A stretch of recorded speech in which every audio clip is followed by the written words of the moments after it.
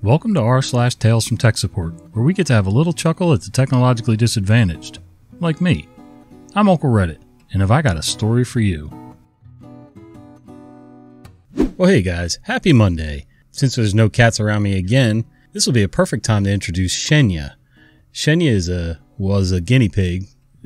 Sadly, she's no longer with us, but her helper sent me an email with a bunch of pictures, and her helper, and I'm going to mangle this, Chandra, I'm guessing that's how it's pronounced. I'm sorry. Anyway, she wrote me a little small blurb about Shenya, her special needs guinea pig. I got her as a very small baby. She was very sick, dying actually, and a friend of mine who worked in a pet shop asked if I would take her, as she wouldn't make it through the weekend. It was a Friday. Shenya had a fungus over most of her body, a damaged eye, and ear problems that later caused her to go deaf. Teeth problems, was apathetic, etc. She was also just skin and bones and much too small. After a few rough months, she got better. We were inseparable. She always wanted to be around me and not around my other guinea pigs. I had 5 others at the time. We were like that until she died at age 7 last June. Sorry for your loss. She was special needs all her life and needed a lot more care. Also, many more visits to the vet as she had teeth, eye, and general health issues all her life. Guinea pigs usually reach ages between 5 and 8, so she left as an old grumpy grandma. In the last 2 weeks of her life, she lost the ability to walk with her hind legs, so I got her a wheelchair. I added a picture of that, but she didn't like the chair. Yeah, I find that most small animals really dislike little wheelchairs and things like that. I don't know if it's just because they're not used to it. She may, if she was younger, have gotten used to it, but yeah, at that age, you know, they're like, they're used to just being the way they were. Really cute though. So we'll have Shenya up here on the screen for the rest of the video, and thanks for sharing, Chandra. Let me know if I screwed that up. Shoot me an email. I'm pretty sure I did. Let's read some stories. How to type a phone number. One from a colleague of mine who looks after support for our telephone and conference equipment. User calls and says they can't dial into a phone conference call because their phone doesn't have the correct button on it. They explain they can dial the general conference number, but they can't enter the 5-digit code to connect them to their specific conference call. Colleague has very occasionally had similar things before with British versus US English, and people getting confused when asked to press pound, which can be called a pound or a hash key, but it's not that. So colleague asks them for the number and permission to connect as a test. User agrees. Colleague connects without issue. Colleague is puzzled and asks user to go through it again step by step with them, saying what button they're pressing as they're pressing it, so colleague can work out how they can possibly screw this up. Check the logs. Everything's okay until user gets to the 5-digit code, which has a nice sequence: 7, 8, 9, 10. Easy to remember, easy to type. However, user explains that their phone keypad only goes from 0 to 9 and they don't have a 10 key. Colleague goes on mute for a few seconds, and once they've stopped laughing, they diplomatically suggest someone may have given them an incorrect code and to try 10, not 10. User thanks him and goes away happy, still not realizing what happened. I'm pretty sure at some point somebody filled him in on it. Amazing. They don't have a 10 key. I mean, we've been dialing phone numbers for ages. Even in third world countries, people know how to dial a phone number. Oh well. When users are even outplayed by a bunch of cables. I work in in-house IT in a medical research institute in Germany. Not much to tell, but it's one of those stories every new IT employee here gets to hear. You would think that people here would have some basic understanding of computers and machines, but this one user, let's call him Martin, was a bit untalented with computers. I can understand that someone doesn't know some basic Windows stuff, certain software or else, but some basics should be there. Martin had a problem with his monitor turning off and on randomly. As we were a little bit understaffed and had only little to no time to walk to every user's office to analyze, I told him to try a new cable because this solved the problem in the past. He came to us to get a new cable. I gave him one and told him to try it out. Half an hour later, Martin called me. The new cable doesn't work at all. I asked the basic IT question, is the monitor turned on, etc., but none of them seems to be the problem, so I took the time to come to him. He was fiddling around on the back of the monitor complaining about the cable not fitting. Remember those plastic caps on new cables to protect the connector? He tried to plug his new VGA cable in with this cap still on. Severely damaged his monitor with it, ended up with me getting him a new monitor and explaining to him how to plug in cables. He thanked me, everything was okay. Our IT department had a good laugh and things were forgotten shortly after. Something like 4 months later, Martin called again. One of his USB ports stopped working. I walked directly to his office since I was on my way to another user. Turns out he somehow didn't manage to plug his USB stick in the right way. Basic trial and error everyone has with USB ports at one point, but somehow he managed to push so hard on it that the USB port broke off internally, now just wiggling around. He told me that he even marked the upside on his stick so he doesn't have to fiddle around every time. I don't know if you ever tried to jam a cable or USB stick in with something blocking it from going in, but it takes quite some force. Don't know how this happens on accident. And you can't make this stuff up. ETA, Martin is in his mid-30s, so not some random old guy. I could sort of understand Martin having problems with that little plastic protector on the end of the cable, not realizing that it's there or what it is. I could certainly see that, but if you're trying to plug it in and just a little bit of moderate force doesn't allow it to even remotely go in, something's wrong. You know, your brain should tell you stop, call, or ask somebody else for help, or, you know, whatever. Don't just keep pushing. And a USB thing, I mean, I don't think I've ever gotten a USB the right direction the first time ever in my life. But I also know that if it doesn't slide right on the first try, flip it around and it goes in then. It's just not that hard. A slight humidity problem and impromptu case mod. Preface. This below is a copy-paste of a comment I made on a different subreddit regarding humidity in the server rack. I was told it'd fit here too. Had something very similar happening at work once. It was on a survey ship, and we were working in South America at the time, so the AC had to work at 100% power all the time to ensure that the air stayed dry. Yep, the air was dry alright. However, what nobody thought about during AC install was that ships tend to roll, so the condensation buildup didn't always drain where it was supposed to. This system had to always be on for production purposes, so there wasn't really any chances of shutting everything down and dealing with the situation properly. After roughly 2 years of continuous operation, the water buildup at the bottom of the rack enclosure was so large that water was sloshing back and forth all the time.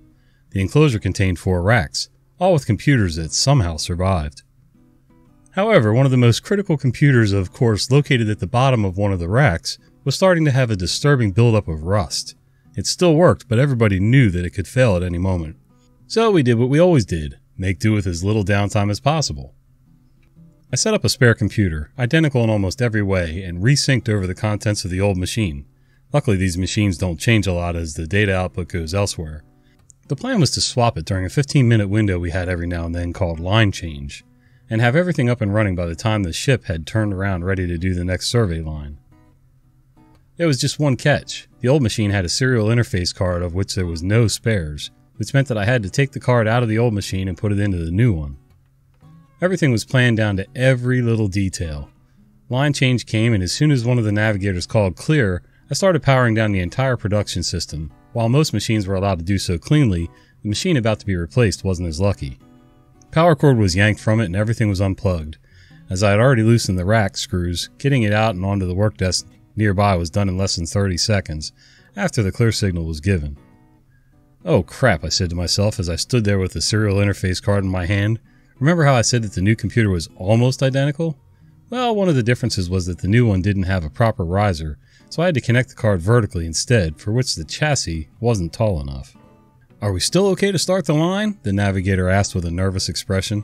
I looked at my options and went over in my head what resources I had available on board. Circle once, I declared, which basically meant that I'd have 10 minutes extra. I ran out of the instrument room and down to the mechanics shack where they were drinking coffee, knowing they'd be down until the instrument room called and said we were back online. I need a hacksaw, I called out. The chief didn't say anything but looked a bit perplexed, as he knew the rough outline of what I was doing. He walked over to his toolbox and gave it to me. After my way out of the mechanics shack, I heard him yell, "Let me know if you need a hammer too." So back in the instrument room, I started sawing the computer chassis, while the navigator called out estimates for how much time I had left. When I had the thing Frankenstein together and started booting, there was 5 minutes left. Finished booting at 3 minutes left. I started to go over the services that had to run for the cluster to work as intended, and you know you're short on time when you hear someone starting to count down in seconds instead. I started the last service and we waited in excitement for this light to turn green on one of the many monitors as the countdown is below 10 seconds. Go, I said as the light turned green, literally 3 seconds before start. Everybody's heart rate instantly lowered as soon as we all heard the boom that meant the air guns fired as intended. As far as I know, the AC issue was never fixed, but someone had to enter with a mop every now and then with the glass panes looking like in OP's picture. The new computer worked for as long as I was there. Out of curiosity, I decided to look up the ship on marinetraffic.com just now. Judging by its past sailing tracks, it's still in operation. I seriously hope they fix the issue. It's been well over 10 years since I was on board. I never thought about that. I never thought about computers on ships. I mean, I guess I just always assumed there was a way to keep them dry and cool. Yeah. Never thought about what happens to the condensation lines and everything like that, the catch pans and everything on a ship that, like he said, tips and rolls. Just off the top of my head, I'm thinking if there was a catch pan at the bottom for condensation, I would have 2 or 3 at a minimum drain ports going out and down so that, you know, no matter which way we were pitching, something was going to drain. So, I don't know. Or a pan that went down into a little, like a reservoir, like a bucket with a pump that forced it out, like a bilge pump. I don't know. Maybe I'm just overthinking things. Where did this person get their information from? This weekend I had possibly the stupidest customer I've ever encountered. So they get through to me asking how to do something on their product that they absolutely cannot do. I tell them this feature is not available on the product they have, and this is unacceptable to him. They tell me that they bought this product specifically for the thing it cannot do, and they complain that they've been misled about the product. I assume that they've been lied to by an unscrupulous salesman and advise them to get in touch with the retailer. But it turns out they weren't lied to by a salesperson at all. They saw some nonsense on YouTube and just went with that without doing any research of their own. It wasn't even a YouTube video that misinformed him. It was one of the comments on a video of someone reviewing the product. They become extremely irate with me because this is all my fault somehow, and start demanding that I tell them where some random commenter on YouTube got their information from.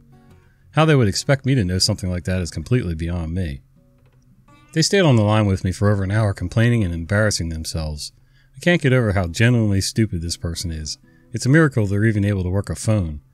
It took all the restraint I could muster not to tell them to grow a effing brain and stop annoying me. They left me a bad review. I'm sure that'll teach a random guy on YouTube his lesson. If there's one thing I've learned over the years is to take every YouTube how-to video and things like that with a grain of salt. The comments? I don't even read the comments. And if you do see something in a comment on a random YouTube video or something that's said in the video itself, verify. You know, Google's a wonderful thing. If you find this being confirmed by some reputable source, great, go for it. Whatever it is, if it's a mod, whatever. But, yeah, just blindly following one comment on a random video. Yeesh. No 10 button. My keyboard won't work. This happened many years ago to a colleague who was sitting next to me. Hello, this is tech support. How may I help you? Yeah, some of the keys on my keyboard have stopped working. I accidentally dropped a load of biscuit crumbs in there. Okay, I think we can help with that. Pick up your keyboard and turn it keyside down and tap the far edge gently on top of your desk. He then winces and says, "Whoa, not that hard." Okay, how is it now? Are the keys free? Can you type with it now? No, now the screen is blank and the computer won't work at all. Eyebrows raised, he asks, "What make of computer is it?" I see the color drain from his face as she replied, "It's an HP laptop." He runs to me and mouths, "Oh, crap." P.S. I know it was a stupid thing for him to tell her to do, but he wasn't the sharpest knife in the drawer. I know, I have one viewer who will tell me how dumb I am for even suggesting this, but I still say powering it down, taking the battery out if it's removable, and using compressed air in the keyboard while tipping it upside down or at least sideways will get a lot of the crumbs out of there. And even with a laptop, you can do a gentle upside down shake and get a lot of stuff out of it. But, you know, I guess there's a few people out there who would never ever use compressed air on any of their equipment because of moisture that comes out of the can. Of course, I've never had moisture come out. I've seen somebody else have a problem with it when they shook the can for some reason and then sprayed air, but I'll even do it while it's running. I don't care. I'm stupid. Whatever. But I do know that it works. Maybe I'm just on borrowed time. Playing it safe. So I used to work for a company that sells tech as well as does at-home tech support and installation. One day I was called to an apartment that supposedly had a problem with a router that was purchased just a few days ago. I'm thinking, oh, no problem. It's just an old person who can't set up basic Wi-Fi and router tech. Nevertheless, I made my way to this apartment and find myself surrounded by paper supermarket grocery bags. I'm not kidding. On every surface of the apartment was a paper grocery bag. Walls? Check. Ceiling? Check.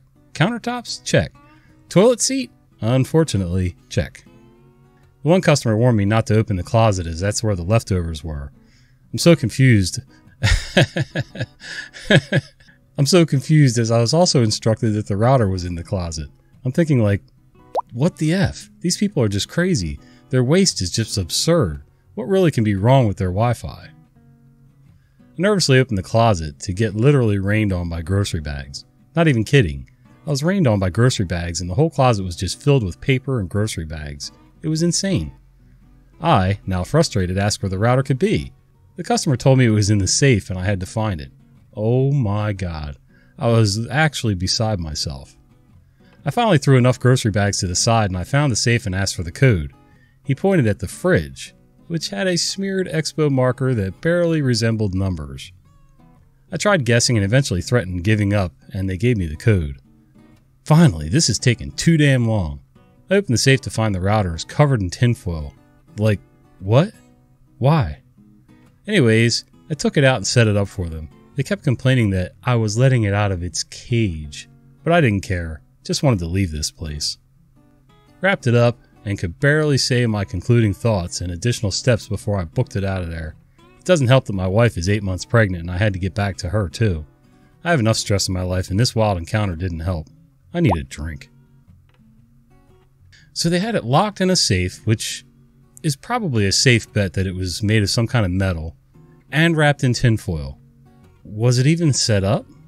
Was it plugged in? Were there wires running into the safe? Like, it doesn't sound like it from the story, so I'm not sure why they Faradayed it like that. And, I don't know. You can't have internet and block your signal. I don't know. There's no point. Just don't get rid of your service. Screw it. Well, I hope you enjoyed this content, and if you did, do me a favor and click this video right here on the screen. I think you're going to enjoy it. See ya.